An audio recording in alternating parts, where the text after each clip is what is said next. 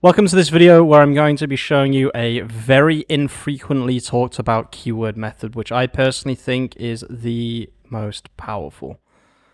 Now, this is another one in my playlist. If you want to watch the entire playlist, I'm currently just making a playlist of all of the best ranking techniques for ChatGPT and AI SEO. Now, this video is not going to really include much ChatGPT or if any ChatGPT. It's going to be much more keyword based. So the tool is keywordtool.io, and the thing that I absolutely love about this tool is at the very top. They have Google, YouTube, Bing, Amazon. So obviously if you're an Amazon affiliate marketer, you're going to like this video a lot.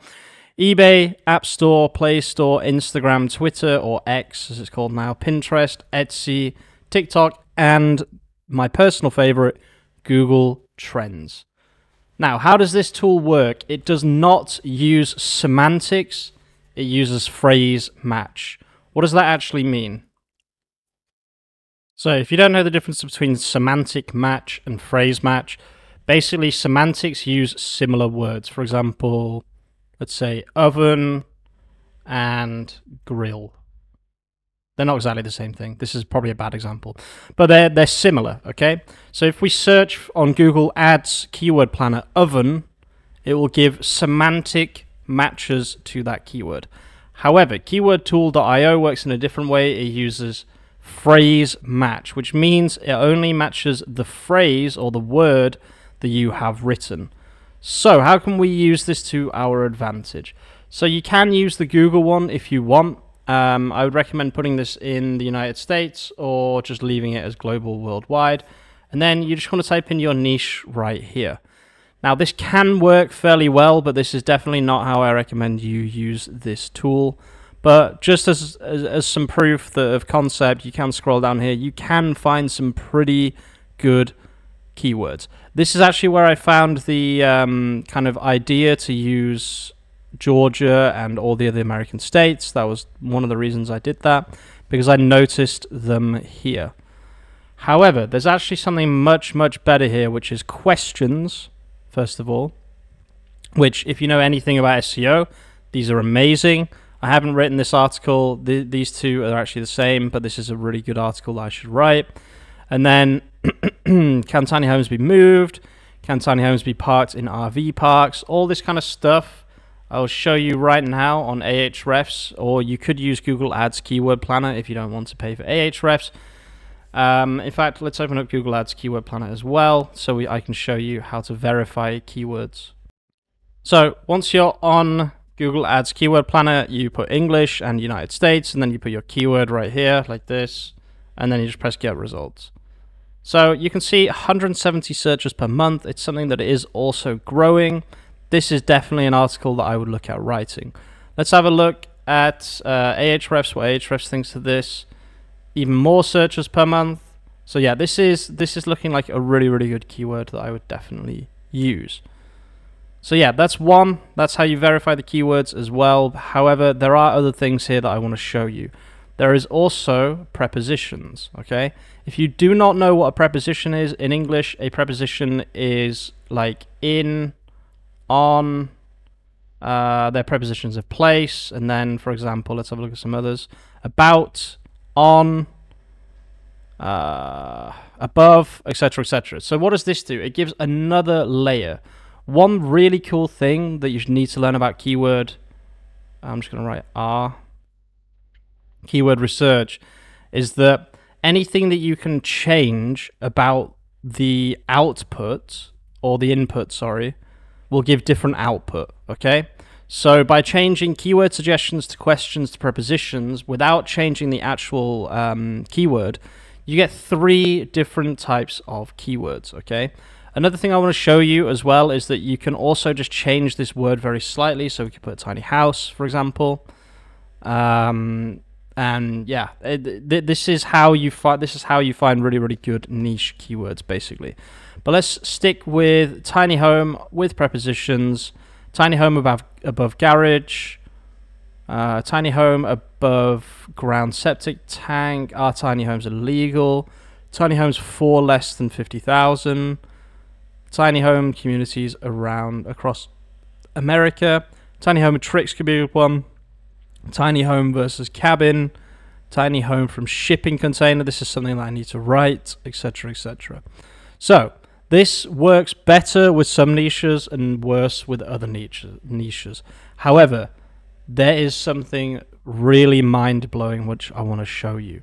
First of all, let's have a look at Google Trends, just because I think it's really, really interesting. For me personally, it's not that amazing.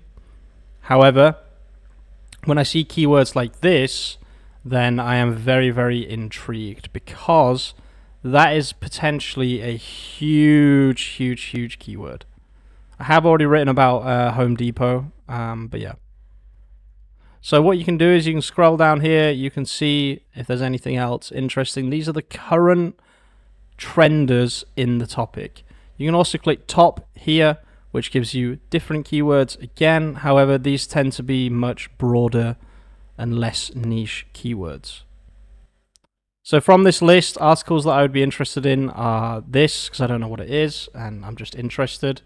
Could be nice to write an article about the Oconee Bell tiny home community.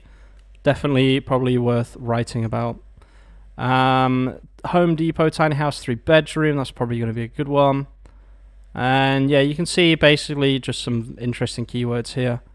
But the real deal, the real strong one here is actually Amazon, okay? I advise you to check all of these out yourselves. I'm just going to have a look at TikTok just because I'm interested. I don't think anything's going to really show up. Yeah, tiny home tour, tiny home living. This could give you some ideas for short videos that you could put on TikTok in order to grow your website.